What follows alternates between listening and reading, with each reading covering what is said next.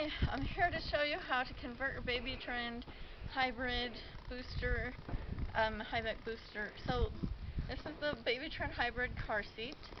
I've already removed the harness for high back booster mode. Now I'm going to show you how to turn it into a backless booster.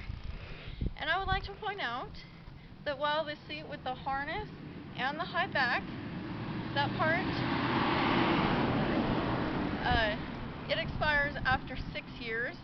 The backless part, it has till 10 years to expire. So once the top part has been expired, you can still use the bottom booster part.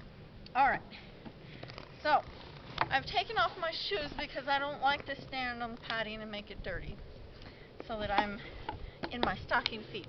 So we're going to pull up on the back support, and once it's up a little bit, we're supposed to push back. So we wiggle this up, and actually it just pops off like that. Alright, now here's how we're going to use this seat in booster mode.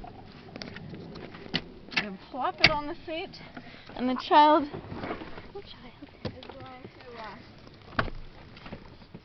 sit and come on. You're tall. Buckle, please. Okay, camera person, come up front. No, come up in the front. Okay. Okay. There you go.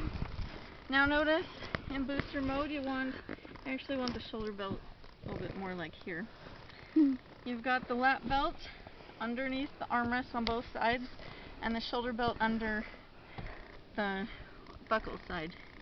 And a child should be, old enough to sit in place even when they might fall asleep, or perhaps they're old enough that they're not sleeping, or this could be used for short trips when they don't sleep.